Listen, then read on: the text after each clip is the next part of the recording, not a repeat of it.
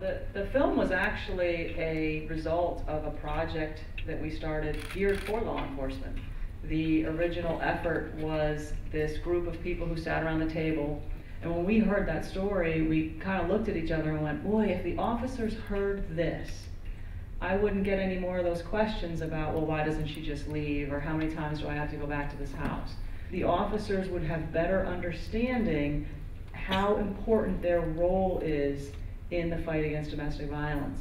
And so from a law enforcement perspective, the idea is that at some point we have to recognize we can't do this alone. So the 111 number that you've been hearing all night is a very determined effort on our part to capture these stories. But the report will also reflect that in Texas in 2009, our youngest victim was 13 years old, who was killed by her boyfriend. And our eldest victim was 83 years old, who was murdered by her husband. So the coordinated community response isn't just these components of a society. It is each and every one of us. And I guarantee you, we outnumber the bad guys. No doubt, we outnumber the bad guys. We just need to work collectively, intelligently. We need to model that behavior in our own families and our own homes. I have a 10-year-old daughter, and I will use every breath that I have to make sure that she is not a 13-year-old victim. These cases are so complex. I mean, if you ever think about it, in a domestic violence case, the victim and the offender know each other, and they will continue to know each other in almost every case. That's what makes them so hard for prosecutors. After we've contacted the victims, and that usually is in the morning, then we review the cases. And we review the cases from going over the report, going over photographs, finding out, looking at his criminal history. We get his booking sheet. We get to look at his picture, because with technology now I can get all those records through the computer. Then we listen to the 911 call. Then we listen to what she says, because we've been out to her home. We either contact her in person or by phone. And in 2 years, there's only one victim we've not contacted. We do all of that, and then we make a decision. We make a recommendation as to what we should do with the case. And the reason we do that is because we contact her so quickly, and because we review the case so quickly, we believe that the case is ready for prosecution right after that meeting.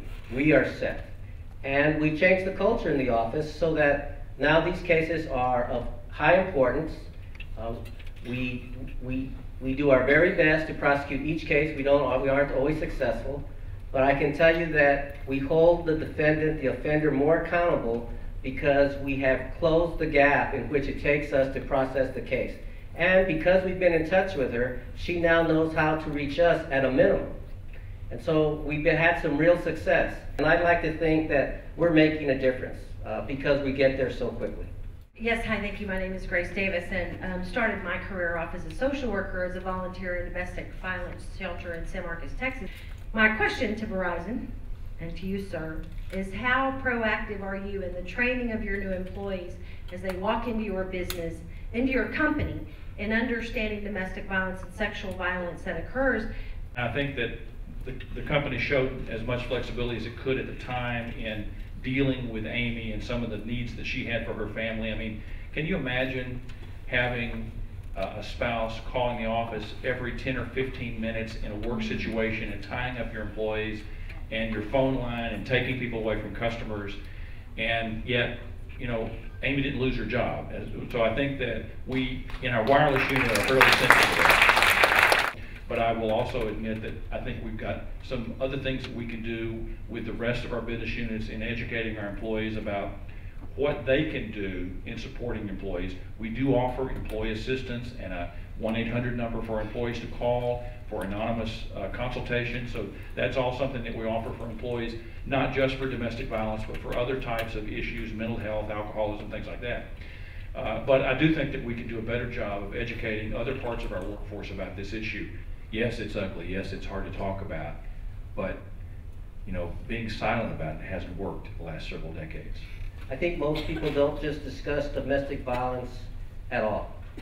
It's not the kind of crime that we talk about. So it really is seeing something like Amy's story, or keeping the discussion going, as difficult as it is.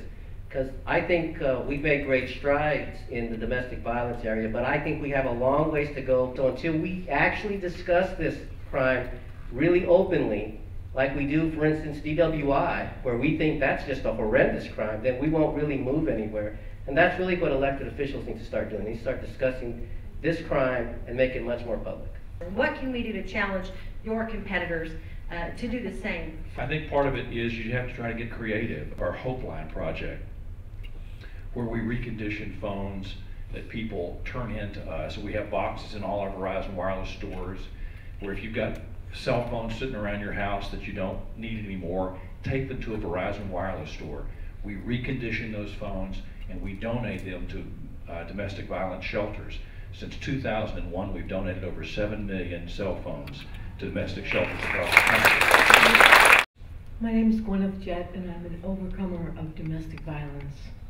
Overcomer is kind of a word that many of us that are survivors are using, because we don't want to just be survivors, we want to keep going. A couple of things that have occurred to me this evening is, especially with Verizon, I think that when the police were called and when I was in the police station or the hospital, if somebody had said, here's a new cell phone, swap it. Because that same experience with the constant calls and the text messages, you know, if I could have ditched my phone and still kept in contact with my children, I would have done that.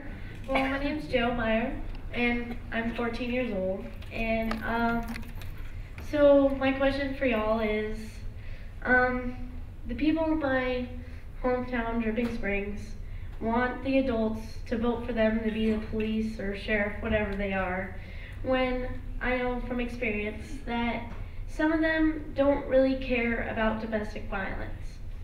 I want to know, what is a way that I could spread the word to them and make them more aware of domestic violence and how to take care of it better?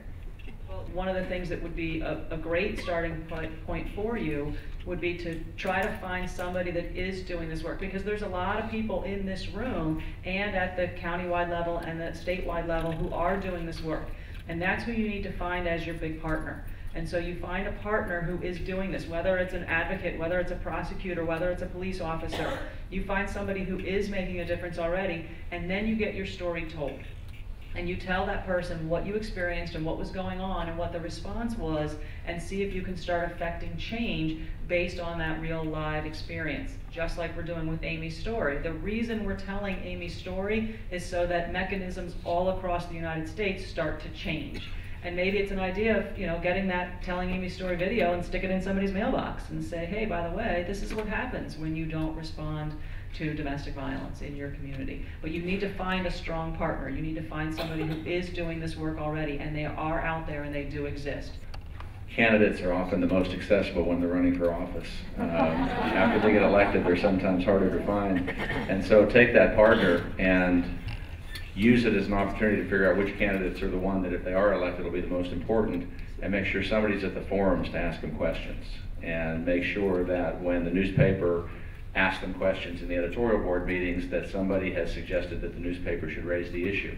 Because the more the issue gets raised and when they're campaigning, the more likely it's going to be that they'll have sensitivity to the issue after they get elected. And particularly when it comes from somebody who can ask the question as strongly as you can.